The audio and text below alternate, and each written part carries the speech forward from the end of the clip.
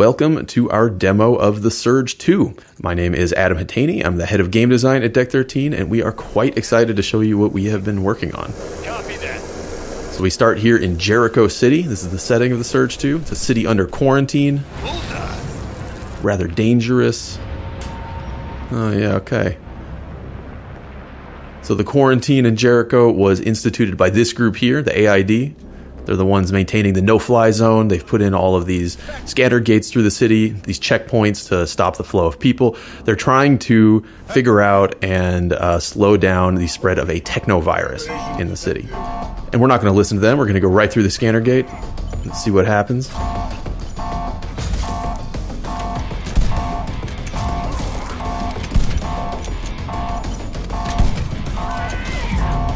And the frontal assault here did not work out very well for us. We are dead. So we will have to try an alternate approach. And this is something that we have really worked hard to build into the Surge 2. There's lots and lots of alternate routes, secrets you can discover, shortcuts, this kind of thing. Different ways for you to solve these challenges that you're going to come across in Jericho City and the surrounding areas. Checkpoint, not so good. We're going to try going this way in a side alley. Look at that. It's a friendly looking guy. Go talk to him for a minute. One of many NPCs you'll be able to meet in Jericho City. The way that you interact with them is really up to you, whether you want to help them out with the things they need, whether you suspect they're leading you into a trap, something like that, whether you just want to kill them for their stuff. These are options that are always open to you. They will carry consequences, of course, but these are your choices, your way to play. Just a moment ago, they shot down secret delivery drone right outside office. Even if soldiers don't find it in time, those damn scavengers will. You'll have to be sneaky. But if you pull off little heist, I'll let you use med station on wall for free. Good deal, huh?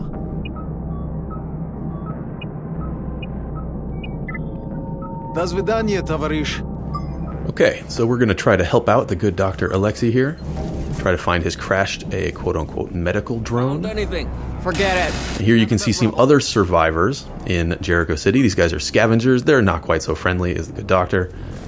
They've created their tech out of scavenged car door here, industrial machinery, but they've all used it with their exo rig, which is what we use as well, so we can be strong and fast. Now we're here targeting a body part on this enemy, targeting his arm. We build up enough energy, do some damage, and then we can chop that arm right off. This is how you get new equipment in the Surge 2, new weapons, new crafting schematics. See, we just learned a new armor piece. That's the very same armor that that scavenger was wearing. We'll make that for ourselves if we were to return to a med bay. He got away from us there. Chop his head off. You can see we've picked up another crafting schematic as well as an implant. This is how you specialize your character in a lot of different ways. We throw that guy to his doom. Always an option as well. Now here you can see some of the structures that the AID have slammed down into Jericho City. All over the existing architecture. Behind there is a giant wall. This is how they have instituted the quarantine, and above us is this huge nanotechnological spike thing that's growing in the city. It's the source of the technovirus. Very dangerous. And here's one of our robotic enemies. Damage detected. We're able to chop limbs off of our robots as well and get new equipment. In this case, we got a twin-rigged weapon, the electrical taser grips that were the articulated flexi arms of that AID hovering unit. Let me try these out for a minute. And here we find a mag lock. We can break this using one of our combat drone modules. You can see docked on our back here is our flexible combat drone. You can attach all sorts of different ranged weapons to this, use it in combat as you wish. You can trigger the drone while you're doing anything else, which gives you tons and tons of flexibility, and you can use the EMP Starfish here to break magnetic locks, to overload electronics, and you can even use it to electrify and stun enemies.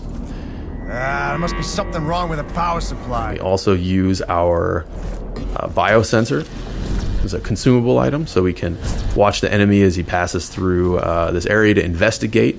The enemies have more advanced AI in the Surge 2, so because we disabled the gate here, he comes to check it out. I'm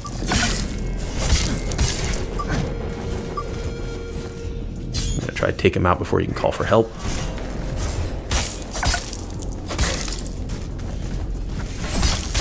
Do another finishing sequence here, chop off the arm.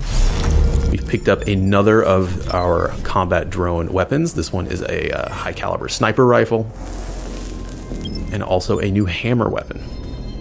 So this is something you're going to do a lot in the Surge 2. You're going to fight enemies, you're going to chop off body parts, and then you're going to use what you get to make yourself stronger, faster, more powerful, better equipped. So now that we've cleared through the scanner gate area, we're on the other side. We can go check out what's up here. Now there's our crashed drone down below. We can drop down there in a minute. And here you can see our new online feature, one of our several new online features. Players are able to craft these graffiti messages and place them in the world using a spray can attached to their drone. You can leave messages for other players, friendly things like, hey, look, there's loot over here, or, oh no, a dangerous sniper, like this guy.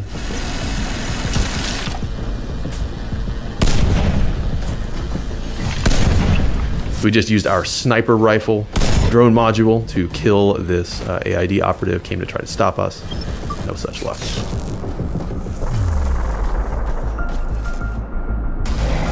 Superhero landing, and now we're able to get the crashed drone that Dr. Alexei needs.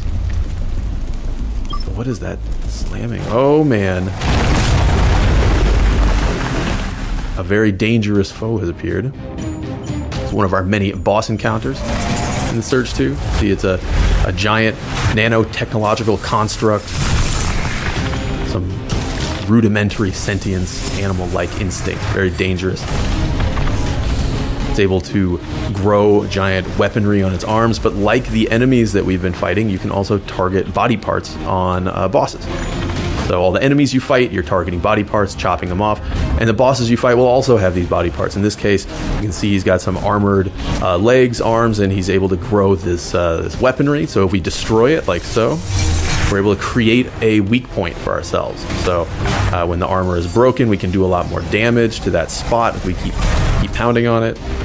We can switch to a different spot, break that as well, make it easier for us to press the advantage, do more damage. In the meantime, the boss here has regrown his giant smashy arm, so we just need to hang on, avoid his slam attacks, push the advantage. We shall achieve victory.